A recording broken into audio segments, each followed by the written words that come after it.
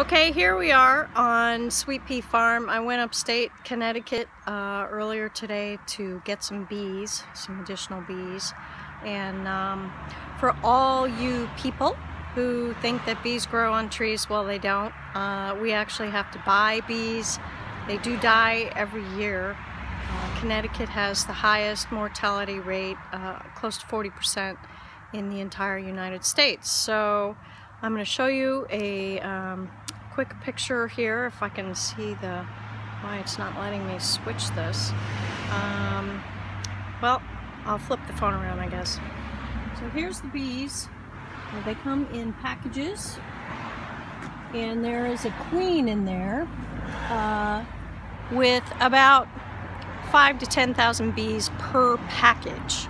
And just for you to be educated, beekeepers have to buy new bees, usually every year to 2 years, and each one of those packages is about $100. So you figure you have 20 hives, you're going to spend a couple $1,000s on bees, easy.